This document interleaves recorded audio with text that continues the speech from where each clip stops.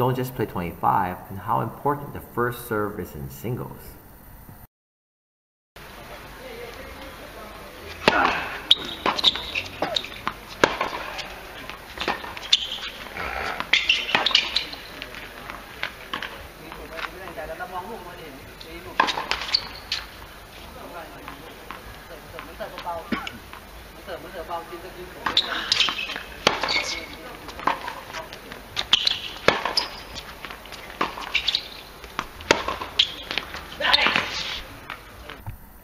The first serve creates a different mindset for the returner because people are taught to neutralize first serves and get them back, but everyone's taught to attack a second serve, or at least put the second serve to their opponent's weaker side. So it's important to get the first serve in to create pressure on your returner, and to hopefully your first serve is stronger enough that it forces them to hit the ball a little bit weaker to you. You'll notice the difference in the 2 points that we showed previously.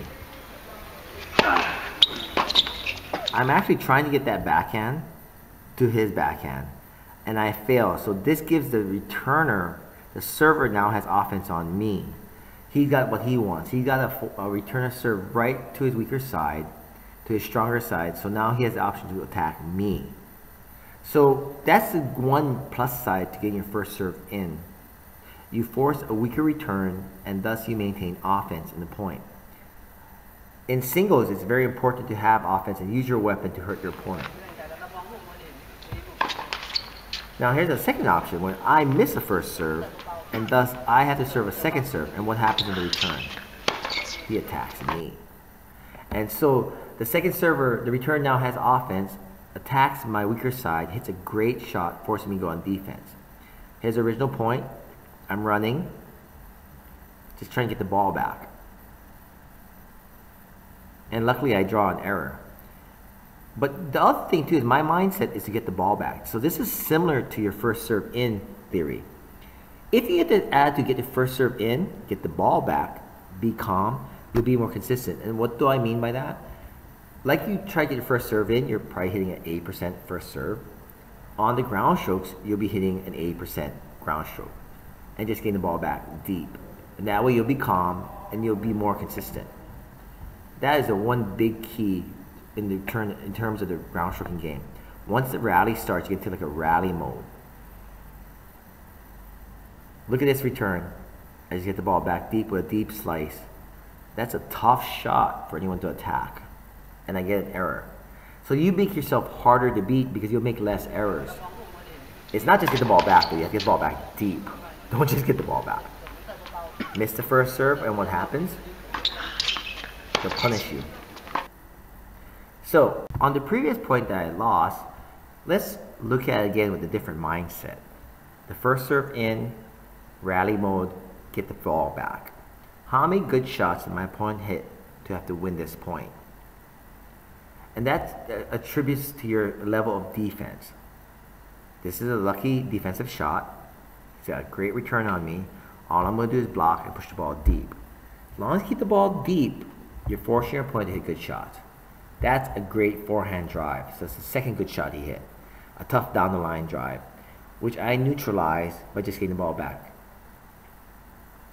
He hits a winner here, but that's 3 shots now. That's the third shot. A tough down the line finish. If you can make your opponent hit 3 good shots to beat you, you're in good shape. Because the odds of him doing that over and over for every point in the course of a match are very slim. The key is on the first serve in and getting the rally ball, get the ball back theory, is you play at a very calm and controlled rate. You're not exerting too much energy on your ground strokes. You're not exerting a lot of energy on your serve. So your energy level is very calm and cool, which reflects in your mental attitude and your emotional control in the match.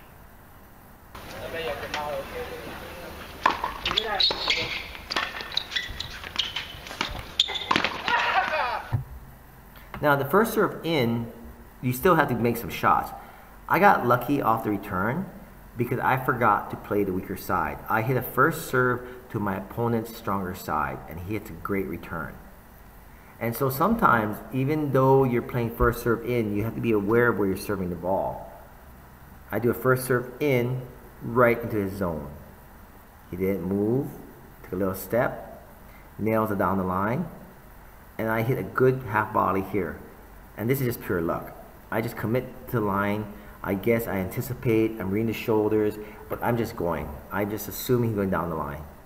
And I look good because I guessed right, but I could have looked equally bad if I guessed wrong. But I made a calm, cool decision, and I just did it. Okay? And so you have to think about those things when you play. Good serve, wrong place. Weak half volley. He comes in for the finish. Just a guess.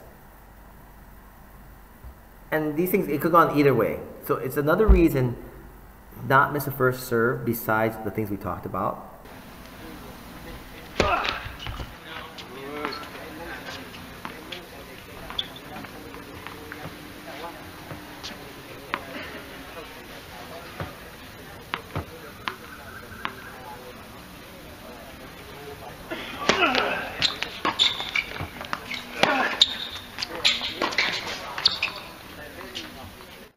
Watch the delay after this first serve. I'm not even trying to stall.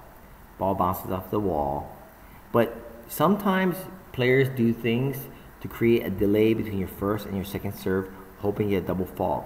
They block the ball into the net and they go and clear the ball. Or they do something where they stop the ball and the ball is off to the left or right and they go get the ball.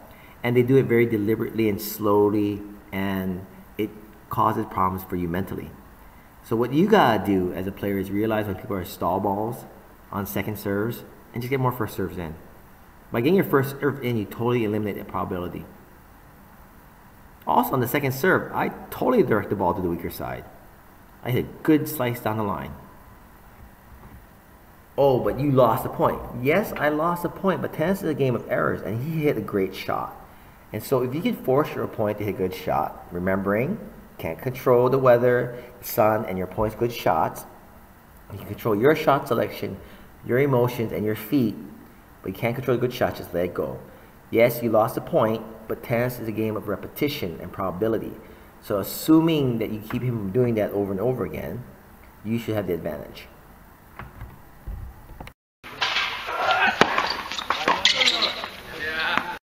First serve in also gives you momentum. If you just knock a first serve in and you win the point, it's a real boost for yourself, especially if you're playing someone who's like trying to hit like 3 shots every point to win the point, and you just get first serve in and you win the point. And like first serve in, you can play get the ball back in. So this is an example of the rally ball mode I was talking about. Watch the clearance of the net. Watch how deep I ping the ball.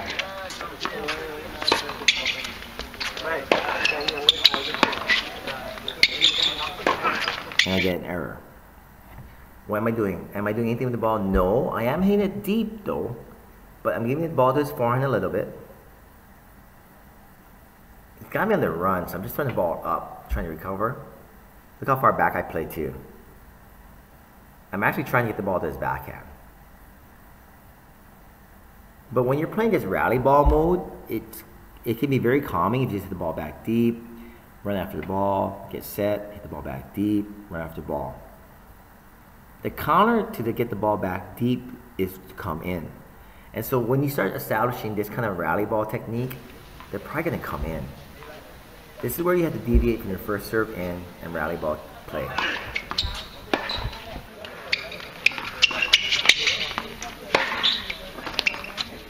This is where you play the percentages in reverse. You tighten up and go for a pass. Same tempo, but tighter. You play a harder shot because if you don't play a harder shot and you play normal, he'll hit a winning volley. So you must go for a harder shot. Going for a harder shot is the high percentage play. Hitting the ball hard and low, away from them, is the percentage play. If you don't do that, you will lose the point. You're going to force the issue now, come in. And this is the very next point, so he made a quick adjustment. He decided immediately, after I started rallying with him, he's not going to let me do that. He's going to come in. And I just hit a corner shot. It was really high, but I hit pretty hard to the open court. So part of first serve in is just hitting the ball 8%. How many balls will you miss if you hit only 8%? You won't miss a lot. But you pass at 90. You never swing at 100% because you're going to lose control of your swing. You probably hit the ball out. So So that's the key here. It's about first serve in, rally ball, keep the ball in play, playing within yourself. That keeps the pressure away, because whenever you play within yourself, you're not rushing, you're not excited, you're very calm. Nothing big, but very firm. That's the key.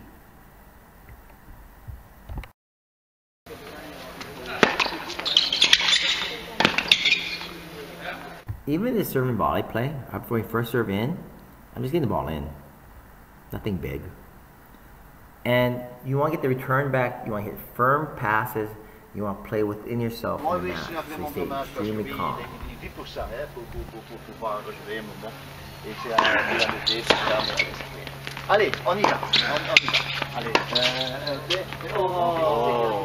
By playing first serve in, he gets a weak return off of me to his forehand.